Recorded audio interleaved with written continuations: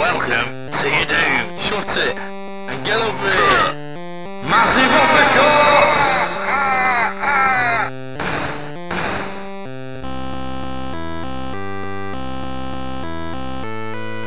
Hello and welcome to another edition of the JabJab Show. Today I'm on the floor, as you can probably see. So that means only one thing. Yes, I'm reviewing a video game.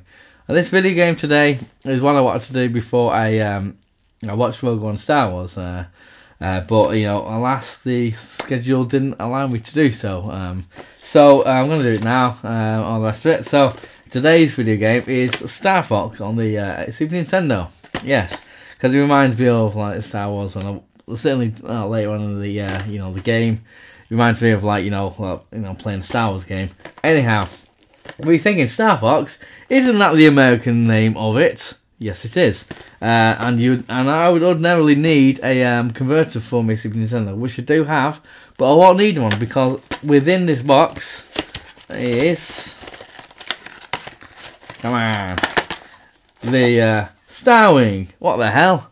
What's going on? Yes, it was called Starwing in Europe because there was a German company called Starvox back in the day. I don't know what the company did, but Nintendo thought, okay, people might get confused with Star Fox and Starvox. So to avoid any copyright infringement or something like that, because of the accent in Germany and whatever, they might think, okay, there might be. Yeah, all that kind of thing. So they decided to call it Starwing, which is less exciting. I don't know. You let me know. Is this more exciting than Star Fox? I think Star Fox is better. Anyway, so this is the European, well, the British cartridge. I'm not sure why I do have the American box and the European cartridge. I don't know. I can't remember. I got this a long time ago. This game. It could be any old story. Anyhow. So, let's put this back in. There. So Star Fox. It came out in 1993, developed by Nintendo. Come out by Nintendo. And it was the first video game on the Super Nintendo to be utilised for the Super FX chip, which is, it says on there, Super FX. And what it does is it's basically a chip within the cartridge, which helps the Super Nintendo out, giving it better capabilities on 2D and 3D and so on. It's evidence on the on the game when you play it, which we will do. You play as Fox McCloud of the Clan McCloud. He's it's a non-rail shooter. He's he has to basically beat up shoot all the bad guys and all the rest of it. The dastardly Andros and what have you at the end of the game and so forth. So with that said, yeah, let's play the game.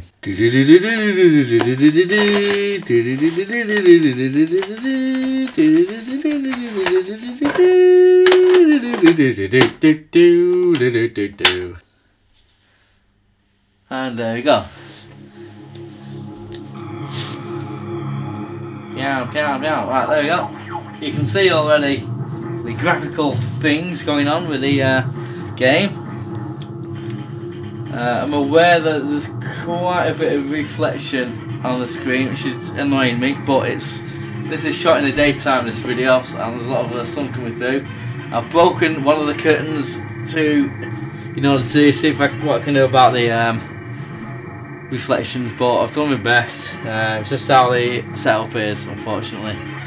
So there's lots of... Anyhow, and the screen's a bit grubby. So there you go, Starwing. So just pretend it should say Star Fox or something. So we'll press start anyway. Diddly-dee. Okay, 1993 Nintendo. Okay, we'll have that one. You can see it gives you the options of... Alright, press select, there we go. I just can control A, you can see what that is. And we'll press that one. Well, let's play the game, let's be brave about this. And as you see, it gives you options of which way to go. I'll go this way. Go through an asteroid field. They'll be crazy enough to try and follow us or something. There you go, introducing this introduction and what have you. Good luck. Good luck indeed. Right, so.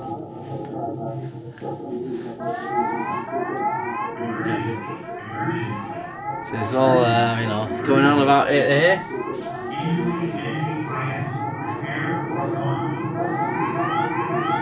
So you see the 3D effects and you know, the super effects chip all in action here, and all exciting music. And that's what I like about the game as well. Yeah. And introducing all your characters, all the people you talk to on the radios. There's, so there I am. I'm in an Arwing, which again is not one of the things that reminded me of Star Wars. Like Arwing, like you know, as in terms of X-Wing and all the rest of it. So I missed that one.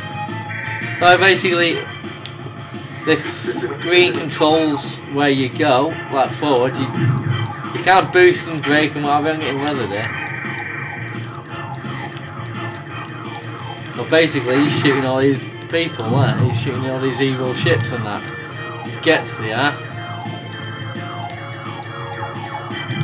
So as you can see, you know, it's very different from graphically from a lot of things on the Super Nintendo at the time. Ah, got him. These walkers as well. And you can boost like that, and you can brake. But you're kind of pretty much on rails playing it. You're beating up all these people. Got me so greedy. Okay, so let's get him. There we go. Learn him. So we got Slippy the Toad. We got Peppy, I think he's called. Is it Peppy? Peppy the Hare. Falco the Hawk. There you mates. I'm crashing. So I'm looking where I'm going. So I like the music, I like the graphics, you know. It's very, like I say, the polygons is very what am I doing? I'm getting leathered here. No, I'm gonna get leathered. I lost a lot of my wings here. But the music keeps me going. See this guy here collecting stuff? Yeah. The draw distance isn't that great, but you're considering this. What it was actually the first game, I don't know if I said this in my previous segment of the video, first game to utilise the Super FX chip, so I guess there's a lot of you know, testing the waters and so on with what the Super Nintendo and the FX chip is capable of, so you got to give the game some concessions. Pound. See, I've not played this in a while, but it's easy to get into again. Pound.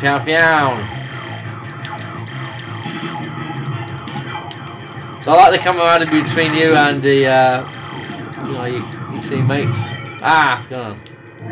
Uh oh, enemy. Stop panicking now.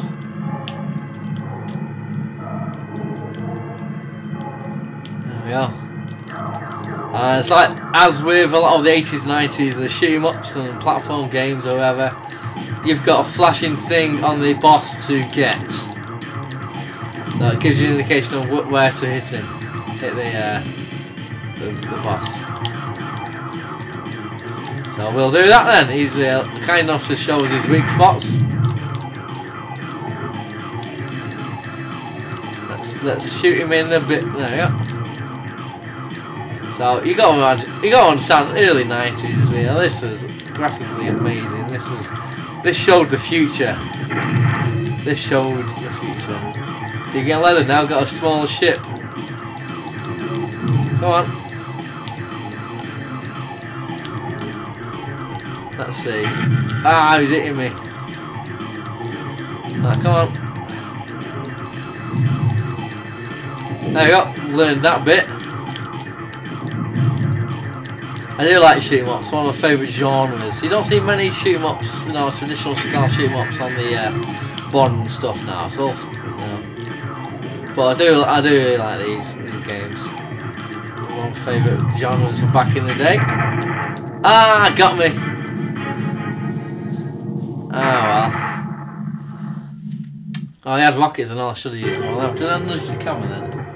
You see that? I'll look at the screen now. The lot of bright stuff happening in the top right corner of the frame. As I'm playing, I'm not able to look at the frame, so apologies for any hilarious lights that happen during the video. Because I've got to have one blanket basically covering the bookcase behind you, because it's eliminating a lot of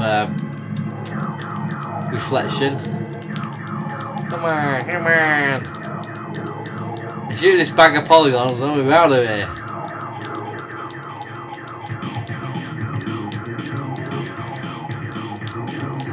There we go. Learning him. No way. And these things will open. Let's learn them as well. There we go. Ah, shooting me. What's going on? I'm doing a bit better now.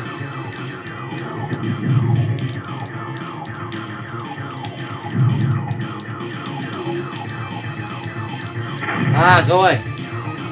I'm getting a bit caught up with the whole thing. I'm not saying much here, but I'm focusing. I'm concentrating on the screen.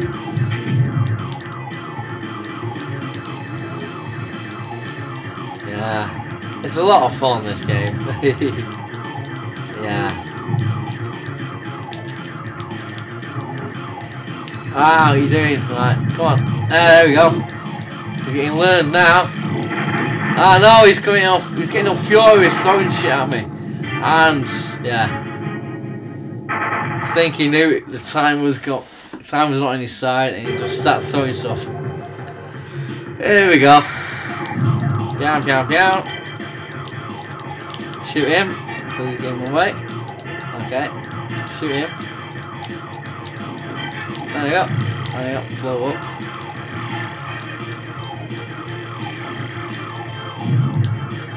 You little robot guy. There we go. So at least it doesn't throw you right back to the end of the start of the game, should say.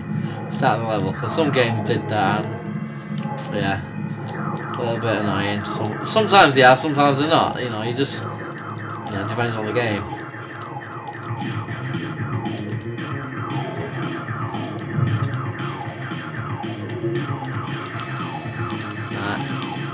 I've got rockets, I keep forgetting about them. There you go, I'm one of them.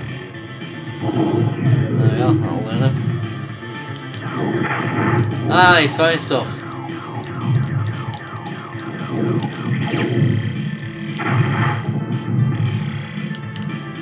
He's trying to get me, look, he's trying to get me. See about that. Look at him legging it, he's scared now. He's scared, he's scared now. He's throwing stuff. He ain't getting me. Look at that, being clever. Have that. Oh, I'm gonna miss. He's got a bit, you see the top right corner, he's got his energy bar. I'm gonna learn him.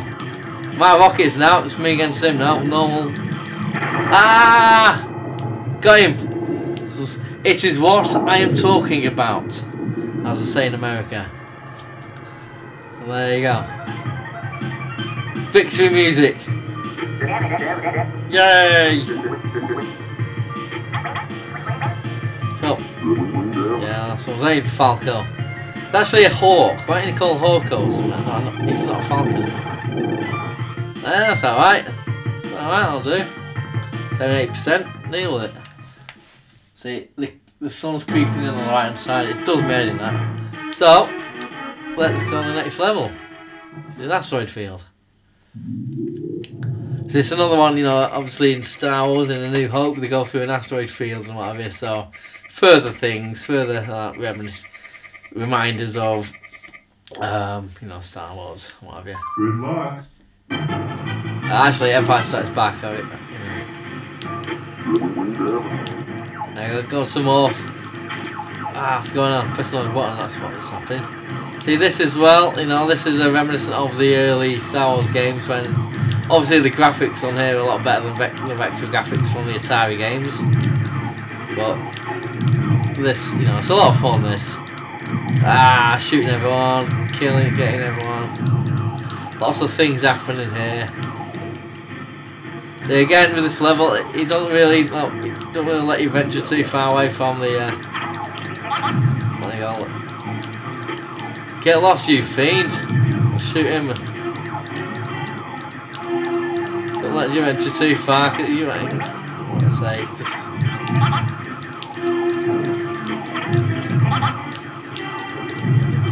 Fast and Furious. This game's up. Getting leathered. I'm sorry about that.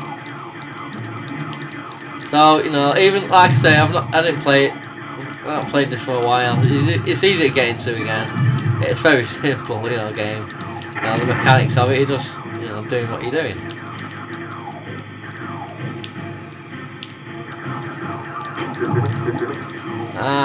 Shoot that. Whatever that is.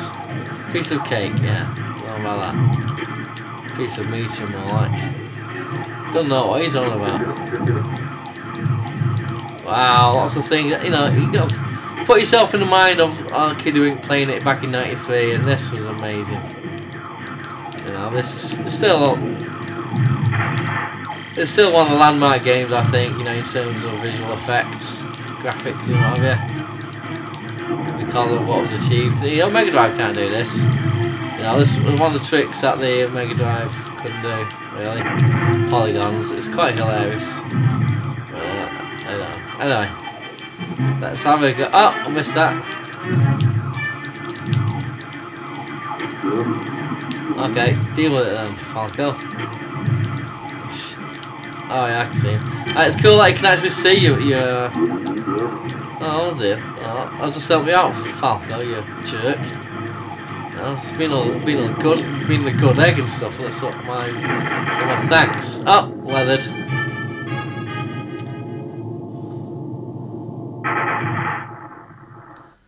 Ah well. Yeah, it's hilarious amount of light, you know, in the back. Yeah. Oh well. That's Andros anyway. He's getting all furious with me. So there we go. Okay, so that was Star Fox or Starwing on the Super Nintendo. This was the first in the game in the franchise, if you will. There are more. I've got Lilac Wars on the 64, big box and everything, because it has the Rumble Pack.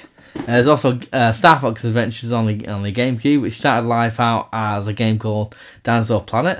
I've got a video demo of Dinosaur Planet on a VHS tape we got cover mounted on a magazine from back in the day. There's also a few for one for the DS, and there's also one for the Wii U Star Fox game. Star Fox just recently come out. Okay, and there's probably going to be a few, one game for the Nintendo Switch when that's released over here in March. Okay. There's also Fox McCloud has been in various games. He's cameoed in a few games. He's also been in all four of the Super Mario Brothers, Smash Brothers games. So yeah, he's been around, and also famously, if you will, there was a Star Fox 2 that was going to be released on the Super Nintendo. It wasn't released. It's complete, apparently, but it wasn't released for some reason. And it was leaked online, I think by a Nintendo employee back in 2002. It was playable ROM, and people have played it and completed it and so forth. I've seen videos, there's videos on YouTube about it. It looks pretty good. Same graphic style and all the rest of it. It's got a few new mechanics and characters and so forth. It looks pretty good, and apparently if you kind of that way, kind of technically minded, you could get the ROM and put it onto a cartridge. Somehow, however you do it, and that would be the only way you'd be able to play it on a cartridge. What I'm saying is, I don't know. It was not released. It looks pretty good. Anyway, so that's Star Fox for you. So yeah, gonna throw out a few fun questions. There you go. Let's throw out a few fun questions. What are your memories of this game, Star Fox or Starwing, if you're in Europe?